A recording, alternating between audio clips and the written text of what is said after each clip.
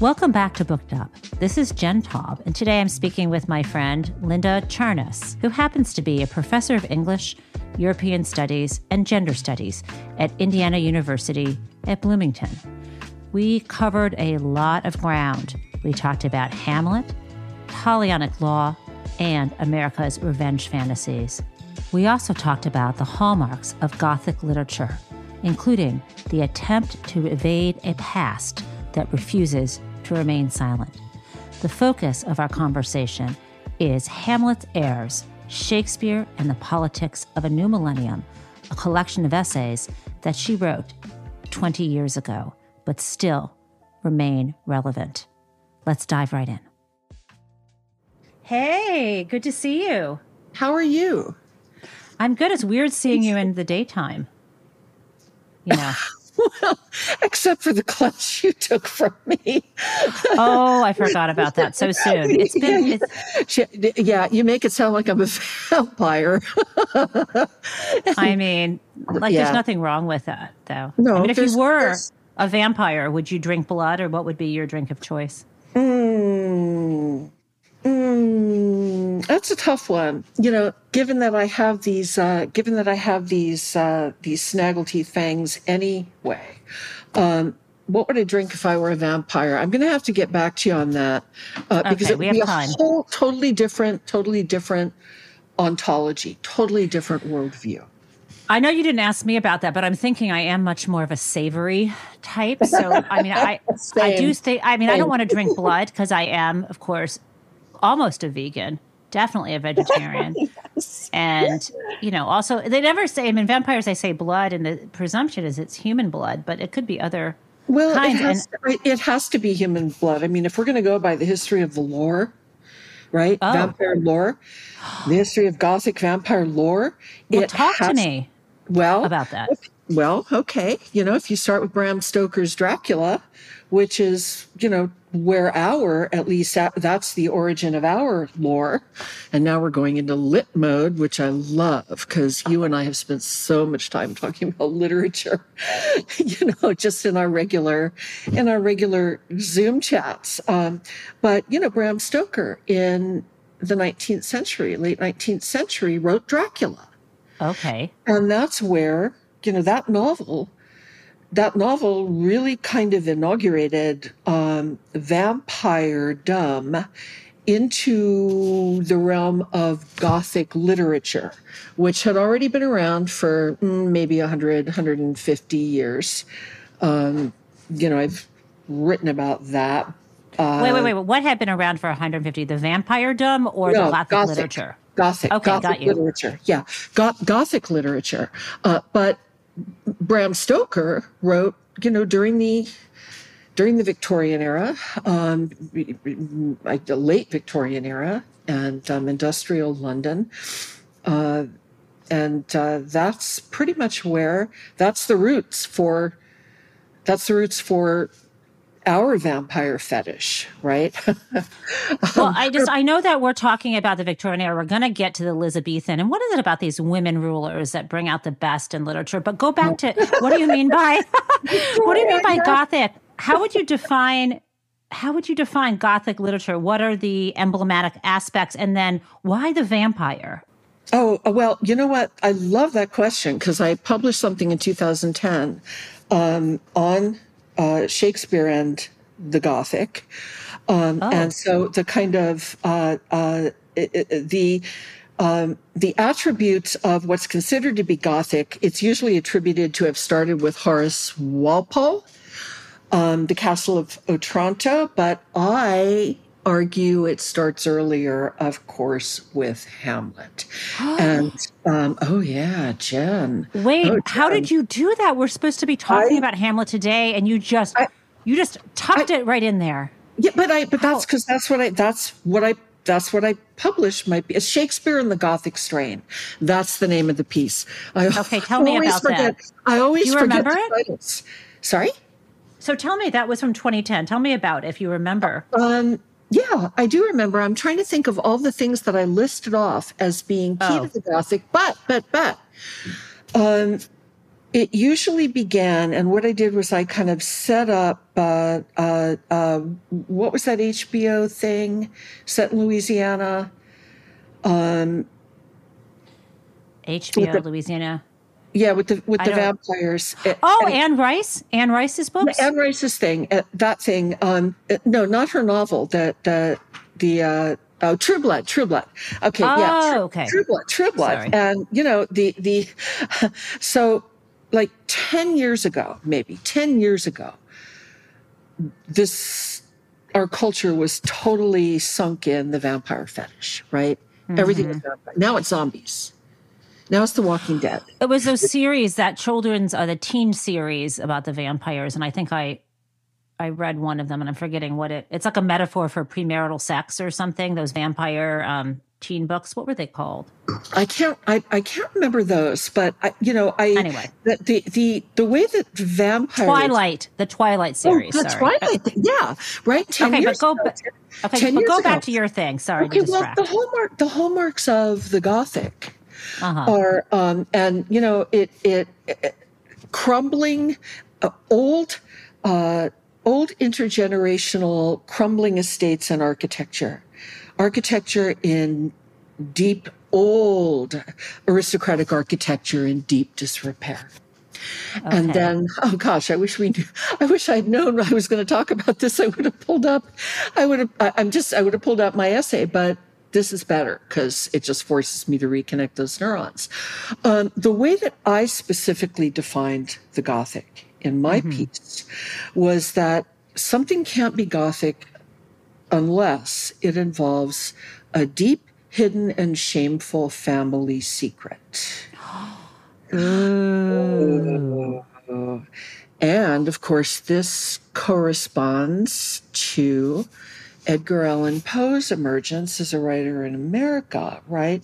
I also said that, the way that I would conjure a sense of the Gothic is something buried beneath the floorboards that keeps issuing audible but indecipherable demands. Okay, so whether it's the telltale heart, some banging on the floorboards, and you know this from countless, from the Babadook to, countless haunted house stories. So the Gothic is. And the mad woman in the attic and everything about this sort of the attic. Jane Eyre. Yeah. So the Gothic is very much about an attempt to evade a past that refuses to be silenced. When I wrote about this, I argued that I thought that Ophelia was the first Gothic heroine. So I didn't subscribe to, the Walpolean genealogy, but, I'm weird that way. Anyway. So Ophelia, Hamlet, that brings me to why, I tricked you. I didn't mean to start talking about vampires, but I love it. You introduced that. And it'll always be better if I'm unprepared. Always. I'm going to keep that in mind. I won't tell my students that, though. I like when they're prepared. But your book, I have a confession to make, which is when we met, I wanted to read your work. And so a couple years ago, I ordered my copy of Hamlet's Heirs. I just went back and checked to see when it was. It was like August of 2020.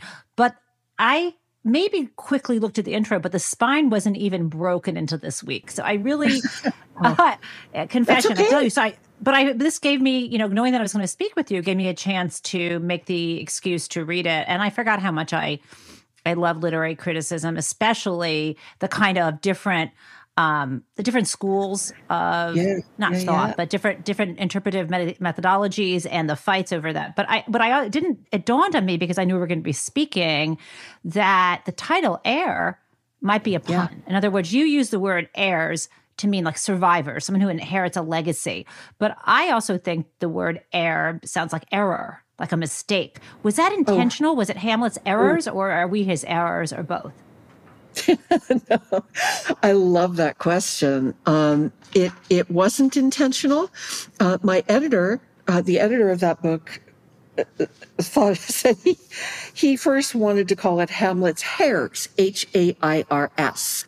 And That's so I funny. said, well, Michael was saying that's what it was called last night because, he's always, Michael. I mean, sorry to cut you off, Of but course I know, Mike. I know. why did your editor wanted to do something so silly, though? What's that about? Terence Hawkes, famous, brilliant, now late editor, but he called it Omelets Heirs. He just, every time we corresponded about it, he would play with it. But I called it Hamlet's Heirs, Heirs, because Hamlet doesn't have any heirs at the end of the play.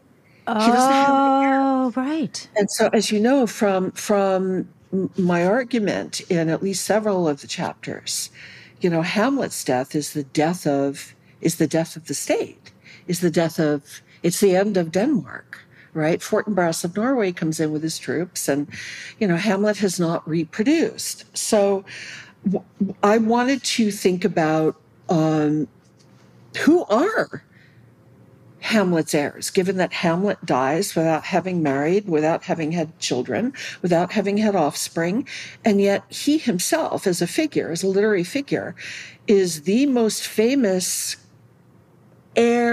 not heir in literary history, right? Firstborn son, namesake of a king who is murdered, right? Well, King Hamlet murdered. Prince Hamlet doesn't have any siblings, and yet he doesn't inherit the throne. So something's going wrong with succession. I write about that, as you know, because you've now read the thing. Oh my gosh, is that up there on your bookshelf? I did. Oh, see? And I also, when the book first came in the mail, I'm like, why is it so cloudy? And then I realized that's a ghost on the cover. Yes. I didn't know on the black it was a ghost. Well, is that a paperback or a hardcover? It's a paperback. Let me and it's black. Well, so it's kind of. I wish you could feel it. It kind of feels like kind of like a velvety thing, but it's a paperback. Okay. And then it's the top half with the title is like a gray, and then there's your name, and then below like 2/3 of it is black. But I feel like I see it might be the ghost of. I don't know who this is. It might be Hamlet Sr. I can't quite tell, or maybe this is a coffee stain. I don't know. It's not a coffee stain, but in the original paperback, and this is the hardcover. You mean hardcover? Oh, no, the hardcover's not even black. I see. Well, no, the hardcover was for university libraries and college libraries. Oh, where they gouge them with the price. Yeah, I get it. Yeah, the price exactly. is higher. Yeah, exactly. So, the hardcover, and this, they sent me this when they reissued the hardcover in 2016, which surprised me because it meant a lot of libraries were reordering it. But the paperback, my paperback, was sort of a pink and purple with the ghost there. So, I don't know. I don't have any control over what they do around that. But the idea of something going wrong with the process of succession. And not that there's anything wrong with that in general, but Shakespeare's writing this, and in Shakespeare's day, succession is. Can we just do this one thing? Let's just sort of back up, because I know we know what we can do. Let's just back up with the Hamlet. No, so if we're just to kind of back up, I just want to make sure I have this right. Okay, Hamlet was written around 1599. Ish, like in other words, 1600-ish, yeah.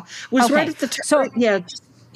So Elizabeth is still alive. James is not the king, right? And what I learned from taking your class last spring, and I hope I get the name of this right, was Shakespeare and Political Spectacle or something like that. That's it. That's exactly right. Yep. So I started to think a lot more about, like, when I was rereading Hamlet for this, I was thinking a lot, and reading your essays, I was thinking a lot more about the context in which this play was performed and what the audience would have been thinking about in terms of their own political milieu, like what was going on with Elizabeth, but also that was fascinated me was that what was going on in Denmark as well in terms of the way they supposedly had elections, but it was really still primogeniture.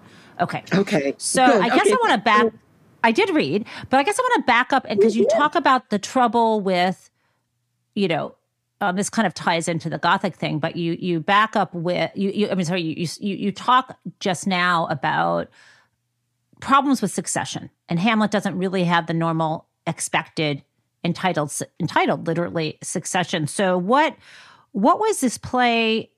Two things, I guess, and I'm wondering what was this one of these plays where people were. Was this a radical play and was Elizabeth pissed off? Was this a challenge to monarchy, or was this a celebration of monarchy because Hamlet's robbed of monarchy? Like, I'm wondering what this play, if you were Queen Elizabeth at the time or you were her courtiers, would you have been insulted, encouraged, or how would you have taken this play given that at the end of the day, Denmark is lost? Yes, what is that saying? It's not a great thing if you have a monarchy to think it would be, are they identifying with Hamlet, or Fortinbras comes in and wins, and again, he had his own legacy issue. Anyways, I'm just kind of throwing stuff out in terms of the political story here. Yeah. And you know what? This is exactly why I so loved having you in that seminar last spring, because this is a series of really difficult questions. Is monarchy a good thing? Is monarchy not a good thing? And you're asking that from the context of the issues that we talked about in the seminar, which is about how, and I tried to claim, at least, not too heavy-handedly, but that Shakespeare himself raised serious issues about, the grounds of sovereignty. And what it means to, there are serious problems with entitlement. So let's just start out by saying that. Entitlement is not in and of itself a good thing. And furthermore, it's often a bad thing. And, Thomas Paine was the one who drove the nails into the coffin of that in Common Sense, right? When the colonies decided to separate, to declare independence from the king. But what year was that again? What year was Thomas Paine? That was Thomas Paine published his first edition of Common Sense in January of 1776. Okay, got it. I'm just trying to time frame it. Okay, go back. Think about that. January 1776. Yeah. The Declaration of Independence was published on July 4th, 1776. That date rings a bell. Well, by then, yeah, we'll get there. But going back to it, but you're saying this play is written in 175 plus years before, and you're saying about problems with entitlement. Okay. Absolutely. And in fact, in every Shakespeare political play and history play, this question of who should be in charge and what should the grounds be? The grounds legally are, hereditary succession, patriarchal primogeniture.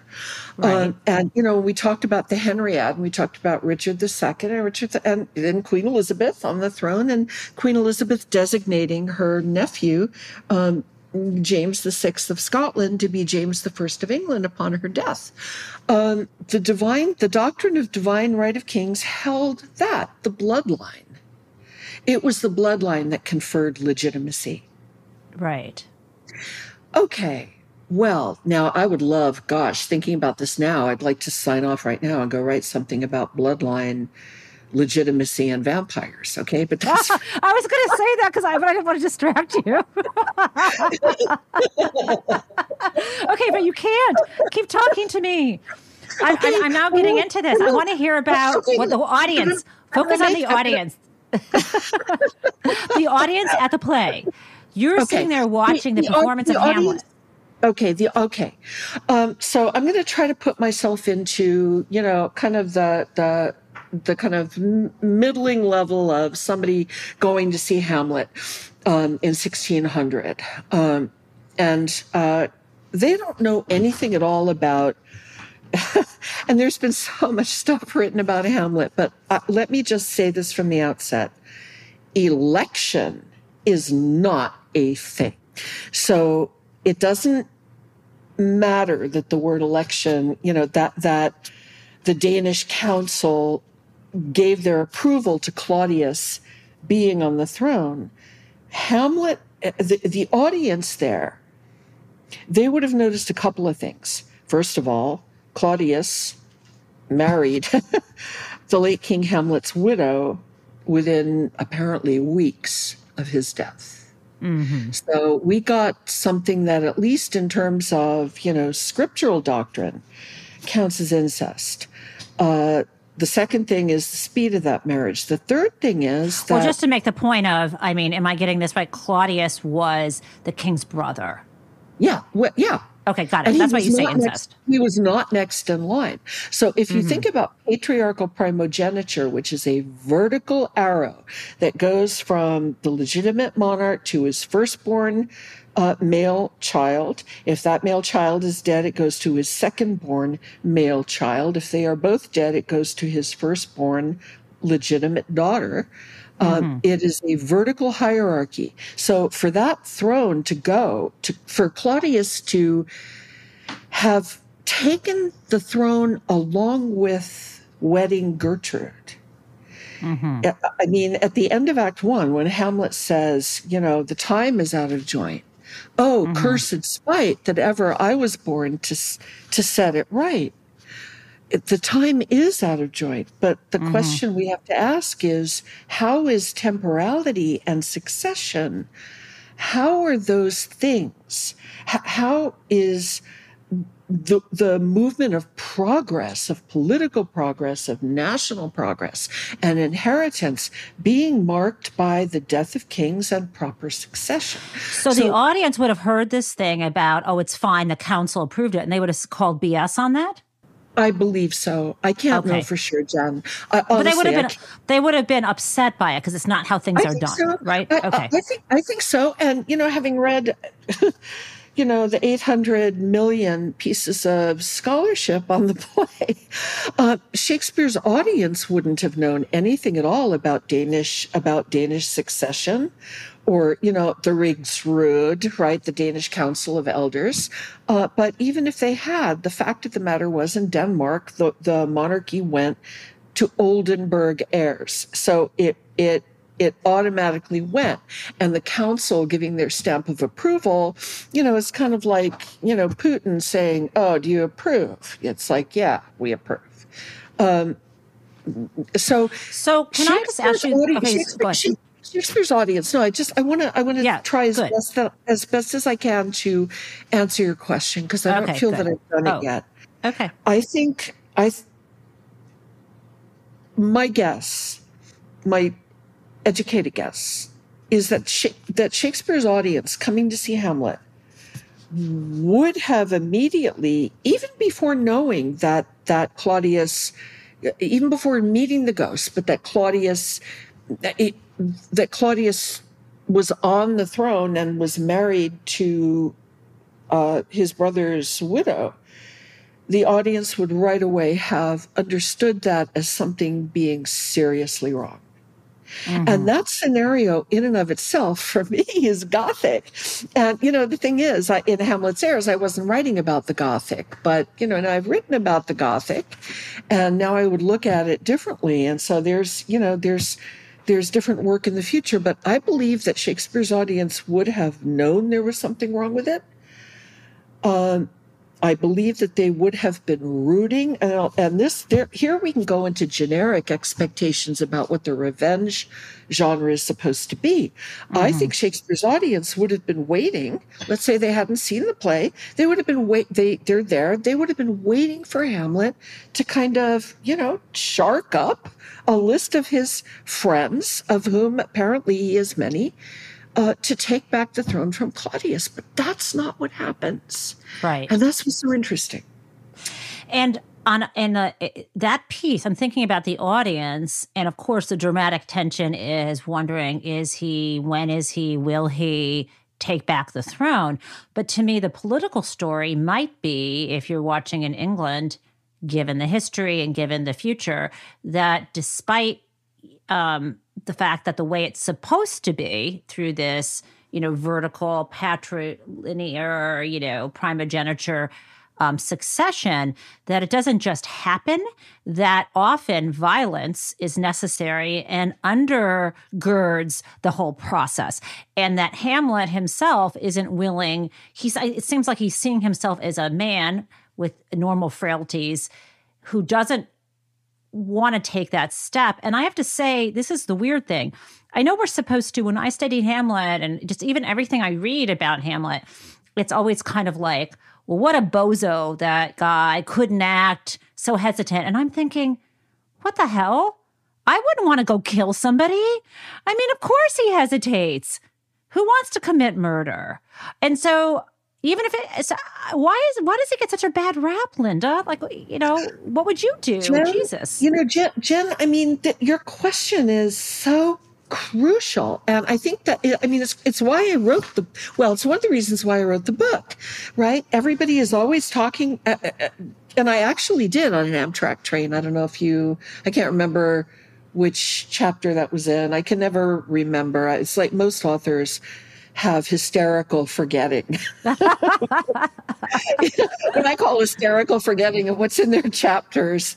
Yes, it's healthier that way. Yeah, I believe so. I think the ones who can remember exactly where everything is, beware. Okay. But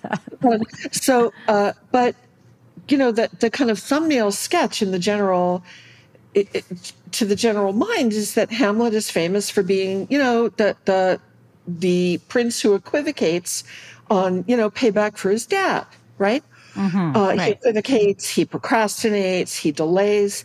And, Shakespeare was way too canny and psychologically smart at that point to be doing anything so simple. And also, Hamlet is the longest play that Shakespeare wrote.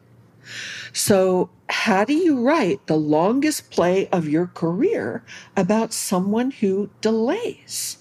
Mm-hmm. And so instead of this being a problem, instead of saying, oh, that Hamlet, he's just a ne'er-do-well or a slacker or, whatever has been said about him, instead one needs to look at the process of delay or procrastination itself as being a meaningful, thick, rich, in a sense, Gothic text. There's something underneath. See, thank you for asking.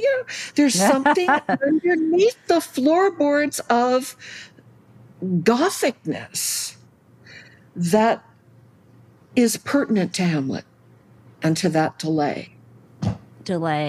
I'm going to take us on a detour, but you mentioned the word procrastination, and I feel like I always like to, and we'll get back to Hamlet, I promise. There's no exit from Hamlet, Jen. You don't have to worry about we'll get back to Hamlet. We're never going to get away from Hamlet. Okay. I feel that's so true. But procrastination, your floorboards, when you're writing, or when you're not writing, how do you procrastinate? Well, I think a more interesting question vis-a-vis me would be, how do I not procrastinate? But what happened with Hamlet's Heirs, it was begun, I think, in 97, 90, something like that. And, and then Indecision 2000 hit, and the Bush Gore. Yeah. Yeah, the Bush v. Gore, and a full month. And then, I carried on. Because I thought that what I was writing was accurate, but then 9/11 happened. And all of the controversies surrounding Bush's election were tabled, for the nonce, as Shakespeareans would say, were tabled as the country came together and pulled together. And all right, so I had to stop working on that project. But I had a book half finished. And so procrastinating for me Now I'm much better at procrastinating. I mean, I can, I'll repot orchids. I will do other things. But back then I felt like I had to do something really impressive to justify, and really hard to justify procrastination. So I one day drove out to, there's an airfield, an airport in Bloomington, 20 minutes from my house. And I drove out and took a flying lesson. And then I signed up for a second flying lesson. And then I kept coming back. Wait a second. Wait, just let me, because I know that you fly, but you decided to learn how to fly after the terrorists flew planes into the Twin Towers. Yes. Fascinating, Linda. Okay. No. I actually started slightly before. I took a few flying lessons. But after that happened, and there was a 4-month moratorium, I went back and continued learning to fly, and I'll never forget this as long as I live. I was having a celebratory dinner with a few fellow pilots, grown-ups who had been doing their licenses with me. And we were at a restaurant in Bloomington, and on the big screen TV, which is always in college towns, there was the invasion of Iraq in 2003. Oh, I remember. March, right? Yeah. Yes. Yes. And I watched it in utter horror. And, I started to understand what was happening. And anyway, and I had no idea how to finish my book. This goes back to your question, because remember about me, I'll never forget where your question starts. That. I might get back to you 2 years later. But I'll remember. So I just didn't, I was writing about what was wrong with American politics, and then 9/11, and then 2003, and shock and awe. And I thought for sure that we would, it was so patently obvious to me that our invasion of Iraq was bogus, that it was an American revenger scenario, right, of W, for his father, right, from the 93 Gulf War. And, that's Operation Enduring Hamlet. That's, what W called the invasion was Operation Enduring Freedom. So, right. But I was sure he wouldn't be reelected. And so I thought, good, I hope not. But what it would have meant was scrapping, which I would have been more than happy to do, scrapping a couple of chapters. Because I thought the American public would be, and I hate to say this, and it sounds horrible, but I was shocked that Americans would reelect W. I was shocked by it. And, after a month's worth of depression, I realized that the argument that I was making about American revengers would actually hold up. I didn't have to scrap any chapters. And I continued and I finished it. And, this is the really painful thing for me about this book. I wanted to abandon it halfway through because I wanted to have been wrong about American political psychology, but I turned out not to be. But in the couple years interim, while I was waiting to see what would happen, I just felt like I had to do something with my anxiety, and I had to conquer my anxiety in some way.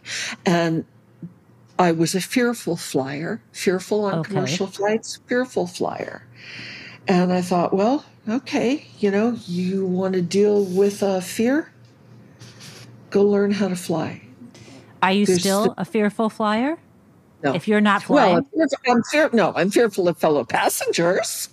Yeah. Who are crazy. When was the last time you flew yourself? Quite a while. You mean me? Either one. Me? Any kind of plane. Well, let's see. The last time I was piloting a single engine, and I have a private pilot's license just for single engine. So it's a private pilot license. The last time I got on a commercial flight was when I went to see my dad for his 90th birthday. It's been a while. Well, he died in the middle of the big COVID thing, and so I couldn't get out there. But the thing about flying was that versus, and this may be interesting to the people listening because, some of your audience is going to think, gosh, you had Dahlia on and you had Michael Cohen on, and who's this person here? Who's this person? I think by now they're like, how can I hear more of this person? You're incredible, Linda. I mean, geez. Well, Jen, come on. But we are friends, and we've talked so much in depth about ideas. But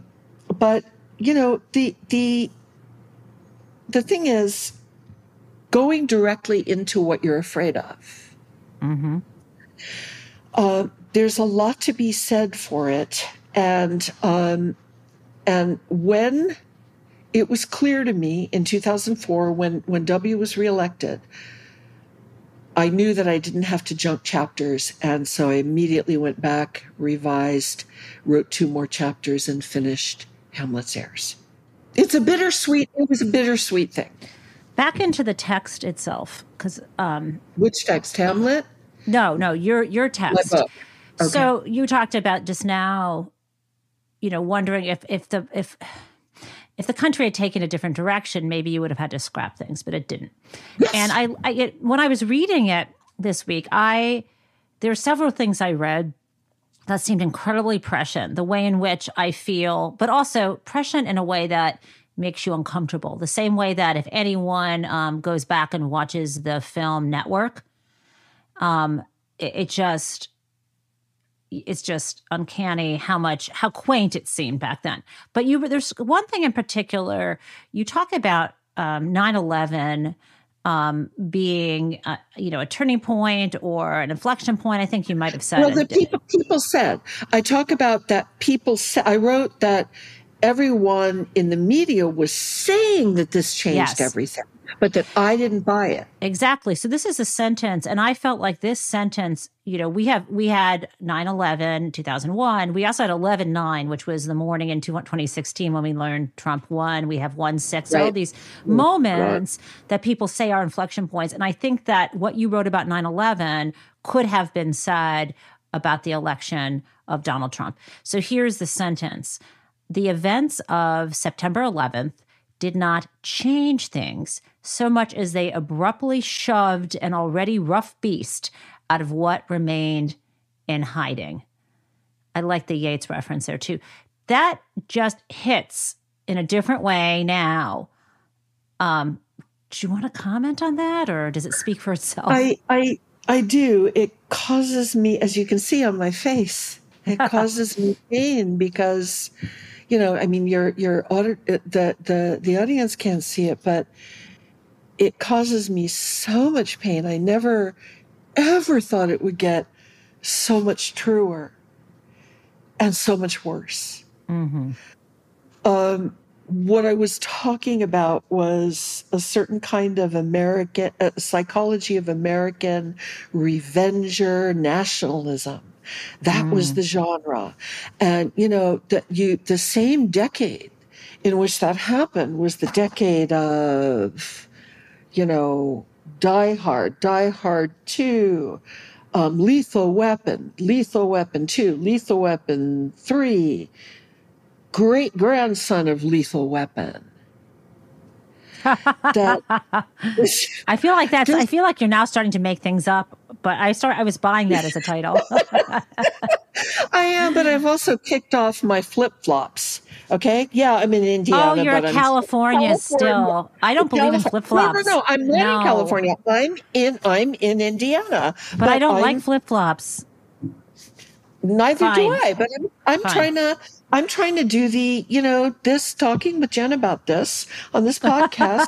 I get it. I get it. Stays, yeah. Okay. All right. Person who stays after the party. But that decade, the last American, the one with Schwarzenegger, which was a Hamlet rip. The same decade that Bush and Cheney invaded Iraq, completely misled the American public, right. Totally missed, where the problem actually was. That was the same decade that saw an explosion of refabricated and repackaged Hamlets. And so the point of Hamlet's Heirs was about how American politics had been taking this figure, had been Hamletizing the idea of revenge. So what does that do? In other words, if you're talking about, you mentioned this idea of the revenge story, and Hamlet, one way to read it is, look, see what happens if you don't act quickly and get revenge. Or maybe another way to read it is, revenge is fruitless because in the end, Denmark is lost. I don't know. Well, how do you see Hamlet? What do you mean by Hamletizing the American revenge story? And what is the American revenge story? I mean, there are many American revenge stories. No. Two really interesting, connected questions, but two. Pick one of them. I don't care. It doesn't matter. I'll find a way to hit both, hopefully. Okay. So, what does it mean? What is the American revenge story? And that's a question with a long arc, and longer even than my book. I mean, people in film studies and, have written about this. But the idea of the angry, almost on the verge of insanity, revenger. Right. Right? Because everybody says Hamlet's, in the play, it's like, oh, Hamlet's crazy, although Polonius and Claudius can hear, no, there's method to this madness. Hamlet is like the world's first greatest passive aggressive, right? He's saying a bunch of stuff under the cloak of, having put on an antic disposition, pretending to be nuts. But what he's saying, everything has an edge that anyone who's listening can hear. And in the play, there are people listening, and they are getting a funny feeling about him. So what is it about the figure of Hamlet as a revenger, and this, I'm coming around to your question, that connects up with how America and how American politics and foreign policy was thinking about revenge in American culture during the aughts? Is it the aughts? Is that what we're calling it? The aughts? I've never been comfortable with that. I will. I'll accept it. I'll allow it. Okay. It's always the lone revenger, right? The rogue avenger, the person who hasn't been given his due avenger. And this is terribly problematic because in the play, in Hamlet, and I'll talk about Hamlet just for a few moments, and then we can go in any direction you want.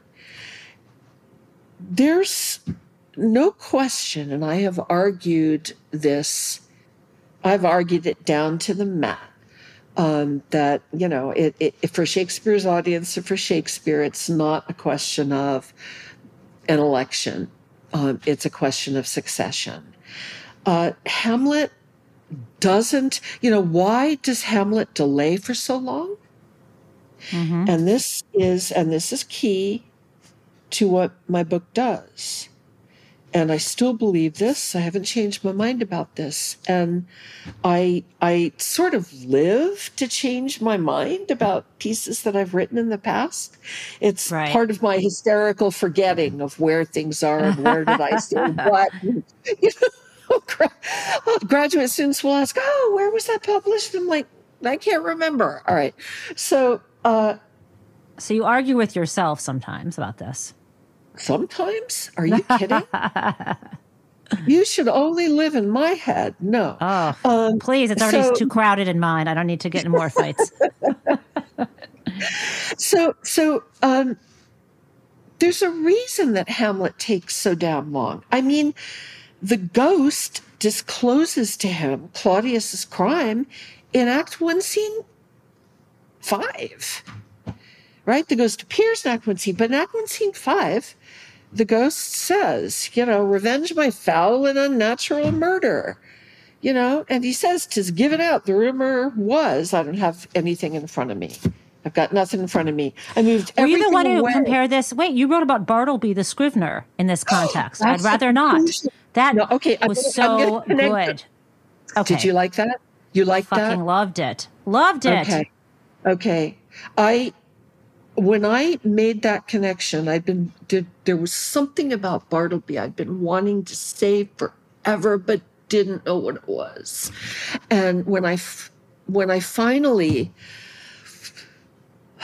got to the end of Hamlet's Heirs, I understood what it was. So the thing about Hamlet, the prince, is that he's stuck. Shakespeare, and I believe Shakespeare did this intentionally. I do, because it's his longest play, and he sets everything up for succession. He lays everything out in Act 1 for revenge, and the genre of revenge tragedy in Shakespeare's day is already, it's like when we watch a sitcom or, an episode of Law and Order, we know what to expect. So the revenger tragedy would have been a common genre for Shakespeare's audience.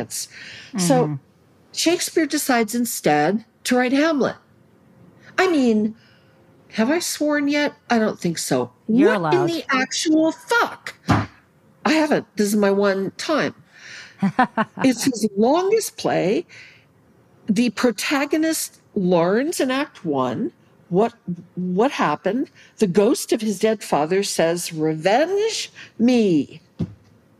And yet Hamlet spends the remaining acts talking about, first of all, the philosophy of, and you mentioned, Jen, at the start of the podcast, why should Hamlet murder, right? I mean, so, as if it were an ethical or religious issue for Hamlet.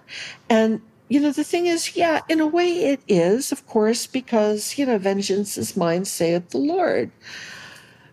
But that's not what's keeping him from... What's keeping him? Well, I argued at the end of the book that he would prefer not to. I was thinking about how... brings us to Bartleby. I was thinking the psychology. Oh, sorry, go, Linda. Go. No.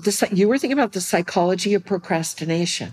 Or the way you talk to children. In other words, we've learned that you don't say to a child, "Would you like to," or you don't say, you don't ask a child, "Would you like to leave now? Are you done playing?" You say, "It's time to go." And I don't think the ghost says it's time to kill. It's kind of like, it's more of a question. Like, are you going to do this or not? Or was it a command? Did his father give him a command or? It's interesting the way that it's phrased. That's a great question. The ghost says, "Oh, Hamlet, and I don't have it in front of me, so a few words will be off. I don't have anything in front of me. If ever thou didst thy dear father love." And Hamlet says, "Oh, God." The ghost says, "And revenge his murder." And Hamlet says, "Murder?" And the ghost says, "Murder most foul, as in the best it is, but this most foul and unnatural." Okay, so something very close to that. If ever anyone had a mandate delivered from beyond the grave, you don't need to look for that passage. I have it now. I'm so used to like Zoom-teenying with you and just, having conversations. I can see You got it but exactly right, though. I'm impressed. I I mean, did. how many? Wow. Okay. Yeah. This is There's the a strange sickness. in there. It's murder most foul, as in the Okay. best it is, but the most foul, strange, and unnatural. Oh, okay. I forgot strange. Yeah. I mean, basically, if ever I need a bone marrow transplant, they're going to have to find Shakespeare because that's what my bone marrow is. But I left out that word. I think that this issue of, I mean, let's think about what this means. Can we talk about what this means for now? Yes. Because this. You were gracious enough to put me on what's now being called the famous spreadsheet. But when you were first, talking about a podcast, we spoke about these. We spoke about this, and I'm really grateful to be on the first spreadsheet. I think that for me, the things that I wrote back a decade ago. And, I've continued to publish on Shakespeare and contemporary political psychology because that's how I do it. For me, that's how I do it. There's something that will snag me. Oh, and I wanted to tell you about just if we can talk about writing process again for a second. Do we have any time? We have plenty of time because I've got a couple more things too I really want to ask you about. Okay. Okay, great. For my first book, Notorious Identity, one of the things that authors struggle with, as you know. I know you were going to say something, but I want to cut you off because I want to. I'm going to move you somewhere else for a second before you go back to where you were, which is what I'm thinking is for most of us who engage, or at least as an English major, and then maybe others who don't realize this is happening to them as they're being taught Hamlet. There are two different branches. One is to situate this play in the Western literary tradition, beginning with like the Epic of Gilgamesh, moving to the Odyssey with the whole Telemachia piece to that. We have Hamlet. Maybe you get some Leopold Bloom from Ulysses, and maybe even today in Hamilton. But this idea that it's kind of taught, in the Jungian hero's journey. That's one branch. The other branch is this is all Oedipus. And like we haven't even talked about Hamlet's relationship with his mother and his issues with women, but it seems like treating this as here is this artifact from the Western literary tradition. And you must know about it just because you won't understand any modern literature if you don't understand Hamlet, the hero's journey. And then we have the other, which is this is all Freud. And yet we have spent our time much more interested in the political story, which brings me to what I think is the most incredible insight about how over the years the political agenda of Hamlet has been downplayed. You write about this in your book, and that this is the fault of stage as well as film productions who sometimes excise from the play anything about the political agenda. I'm just like blown away by this and wonder why that's the case, why we miss that. These are what you've just asked me, Jen, is brilliant. And I love when this is why we're such good friends, because no matter what I say, you say that. And I know having taken a class with you, you do the same with your students. This is what makes you an incredible professor, because you make people feel smart. No, I use the word brilliant intermittently, and I never use it when I don't mean it. And the way that you've just put your question, I was not expecting this, and yet you're exactly right. I mean, I write against the way in which the 20th century Oedipalized Shakespeare's Hamlet. I write against the way in which the fact that the entire state of Denmark dies, is absorbed into Norway at the end of the play, is ignored in film productions, everything is kind of cast aside for this tight little steamy Oedipalized triangle. And I'll return to that. What interests me more, okay, because this was a two-part question. I've got one and two. I wrote down as you were talking. The first was that Hamlet is situated in the literary tradition of the Bildungsroman, right? And it's sometimes it's the hero's journey, but often it's, I never thought about it as it's the coming of age novel. I never thought about that. But yeah. Good point. yeah, the coming of age novel, the education of the young man. I mean, Stendhal, Son, father. Yeah. Oh, interesting. right? Yeah, I didn't. And Yeah.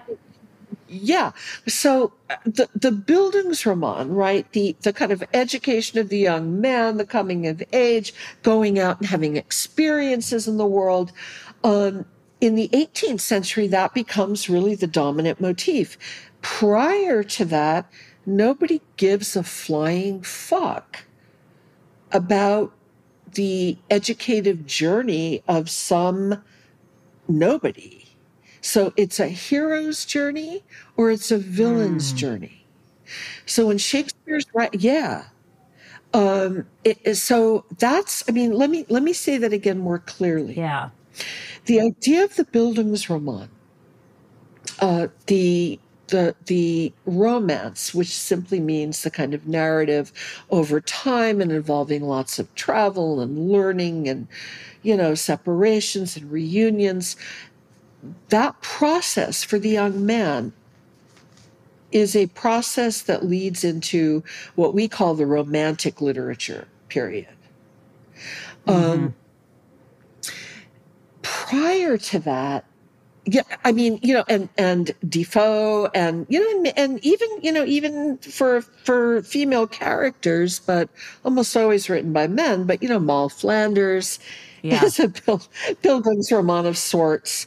But what I want to do is I want to kind of separate the 18th century literary tradition a bit from what comes before. So, how does Hamlet, how do we situate Hamlet in a tradition that includes, Dante's Pilgrim, right? Being guided by Virgil down into hell, right? I mean, Dante's Pilgrim.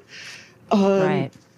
How do we separate the education of the ordinary person from, some sort of special epiphany for the chosen ones? And Hamlet, I think in a way, first of all, as you know, having read the book, I completely reject any Oedipalized reading of Hamlet.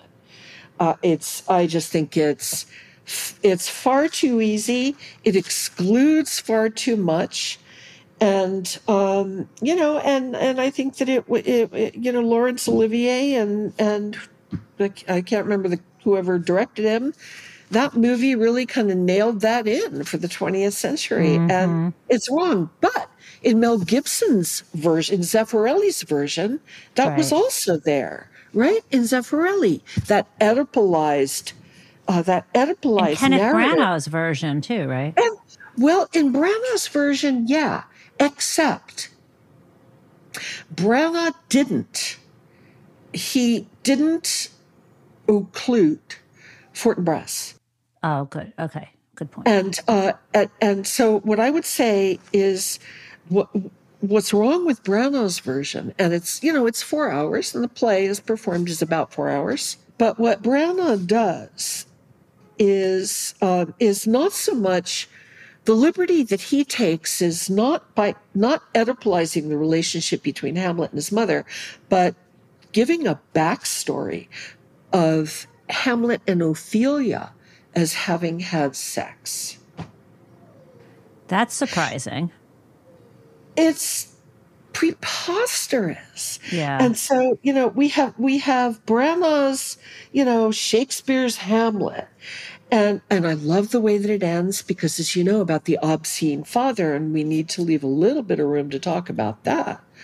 The ending of Branagh's movie is the pulling down of the statue of old King Hamlet by the new king, young Fortinbras.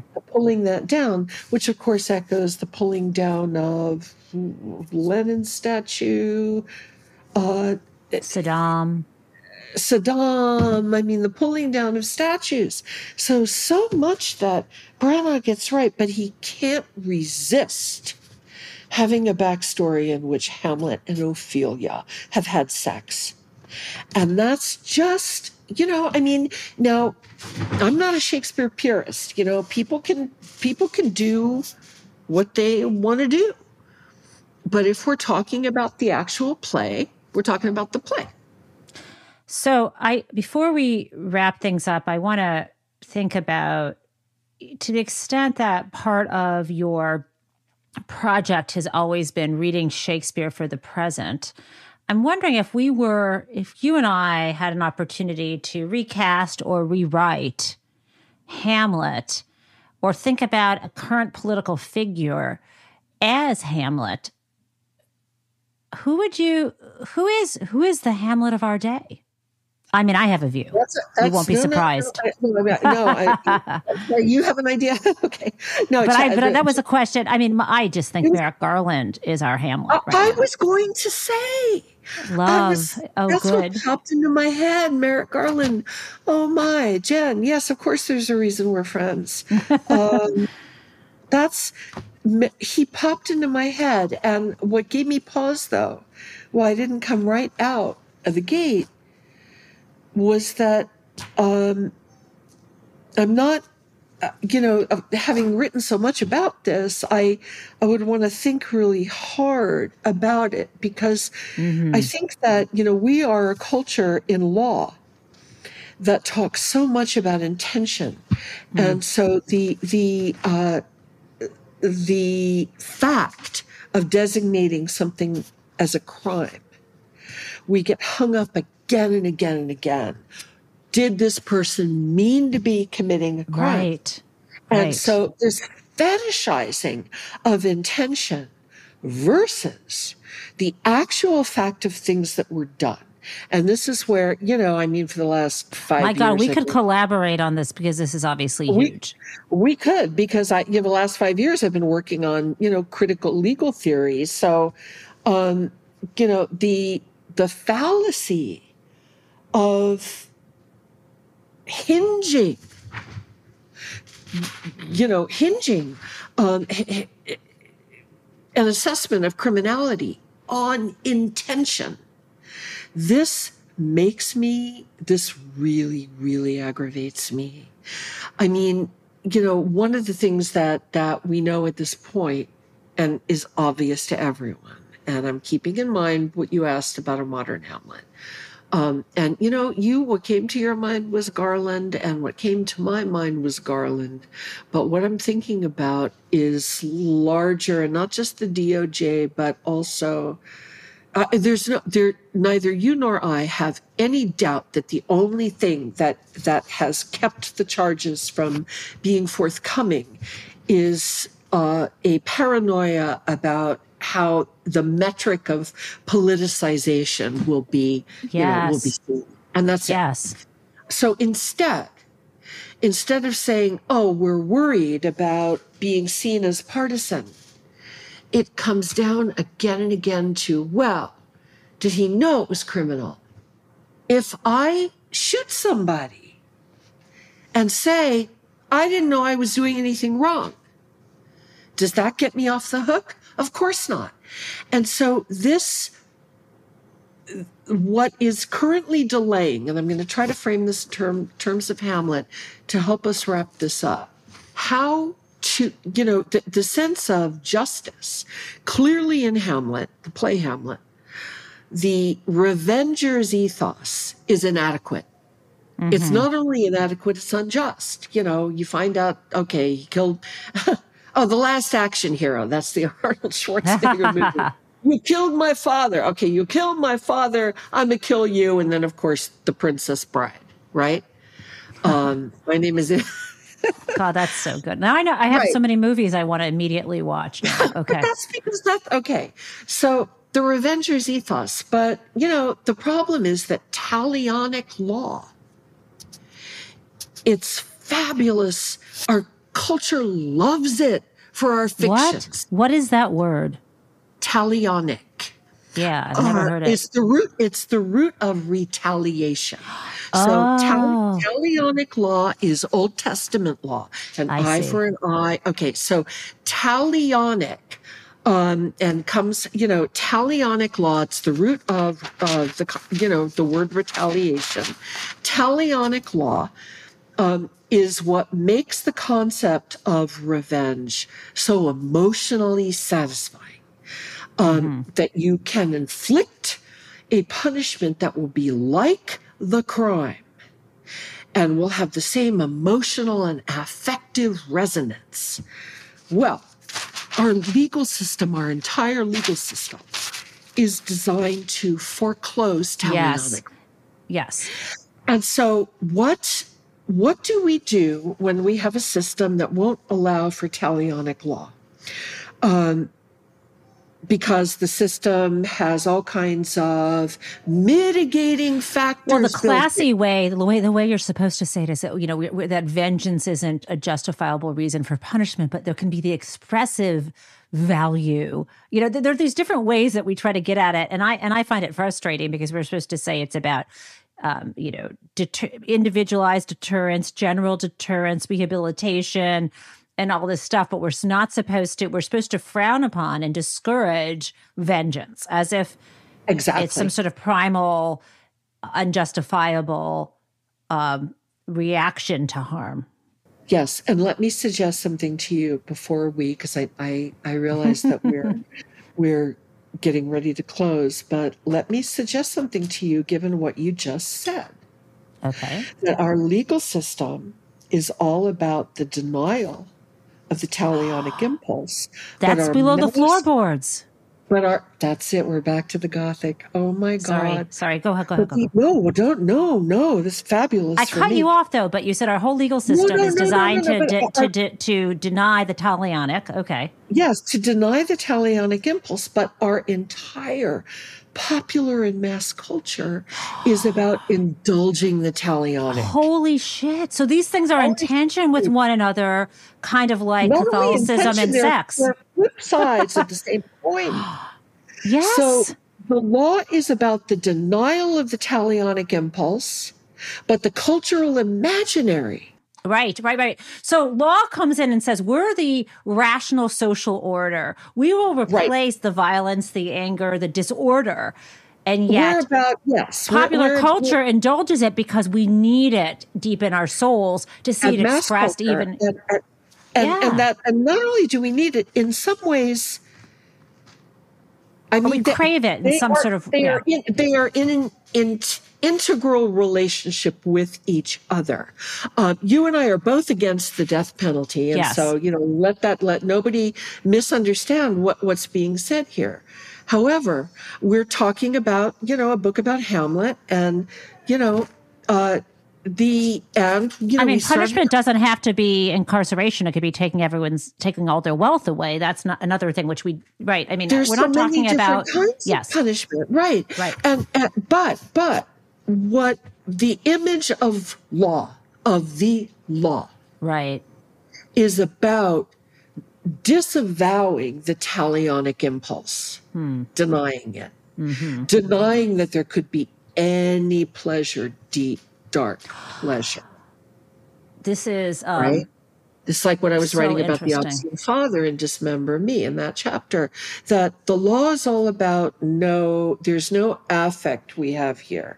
But then our mass culture is all about the affect. It's all about the feels with a Z. Got it. This is so good. Okay, is there anything, before we actually finally close, is there anything, that I have left out that you feel like we should mark? No, except we need another, 100 hours to talk about this. I feel like I need to take another class with you. Because I can't get enough. No, but you're right. But we're right there in sync. But these were my impulses behind writing Hamlet's Heirs. Was about this disavowal between law and this other impulse, which, and I'll leave it up to, the auditor to decide which one is contaminating which. And then we get back to bloodlines, and then, under supported by blood violence and the vampire impulse. There we go. Gothic, we should at some point write something together about literature and the Gothic. So thank you so much. Law, literature, and the Gothic. Let's do it. Law, literature, and the Gothic. Okay. Let's make a date of that, Linda. It's so great talking with you. You got it. You too, Jen. And thank you so much for having me on with your other illustrious guests this first season, this first run.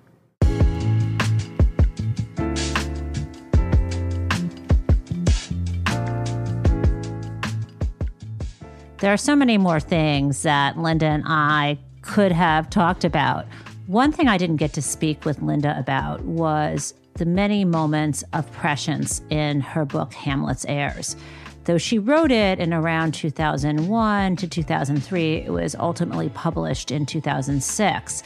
And she spoke about the pseudo-equivalencies. When watching the news, you would hear someone present on the very tragic bombings in London in July 2005, right alongside a news story about how much money a particular movie grossed at the box office, or a celebrity who had the flu. And this was written even before we were swamped by social media with all of these pseudo-equivalencies. And here's what she wrote, which could be still true today. In a culture in which all kinds of information are presented simultaneously as if they were equally noteworthy, the critical ability to differentiate between what is worthy paying attention to and what is not gradually eroded, and the ability to assess the credibility of certain claims is hobbled. She was seeing that then, and even more so now. There was something else she talked about, a variety of concepts, and one of them I really liked was this notion of what she called enlightened false consciousness. I had never heard that phrase, enlightened false consciousness, but it certainly fits me and many people I know like a glove. And here's what she said. Unlike the old Marxian notion of false consciousness, in which underlings are duped into thinking that those they labor under have their best interests at heart, enlightened false consciousness involves knowingly choosing to adhere to an ideological fantasy out of a resigned conviction of its inevitable triumph. I think that's kind of where we are now. So thanks so much for listening. And please remember to follow Booked Up with Jen Taub on Apple, Spotify, or wherever you get your podcasts. And write to us by email at bookedup@politicon.com, or send us a letter by mail to Booked Up, P.O. Box 147, Northampton, Massachusetts, 01061. See you next week.